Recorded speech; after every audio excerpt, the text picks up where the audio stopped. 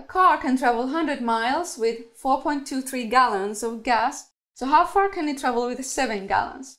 This time I'm going to write a proportion like here. And so I put my first ratio here, something over something. I can put either the miles over gallons or gallons over miles. That actually does not matter. But usually people talk about miles per gallon, so I'll put miles on top.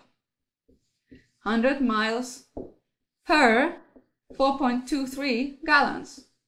And then in the other ratio we have the unknown. We just know the gallons, but we don't know the miles. So there's going to be unknown amount of miles to 7 gallons. Okay? That's my setup for the proportion, and this step is very, very important that you set it up right. Because if you don't, then you will get the answer wrong. Notice that in both cases the gallons are in the denominator. So now I cross multiply.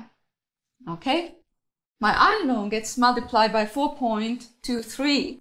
So I will get 4.23 gallons times x, and on this side 100 miles times 7 gallons. You can keep those units, gallons and miles, there if you want to, or you can drop them if you are sure what your answer will be. I am sure that my answer will be in miles, okay? So I will just drop the gallons and miles from this calculation.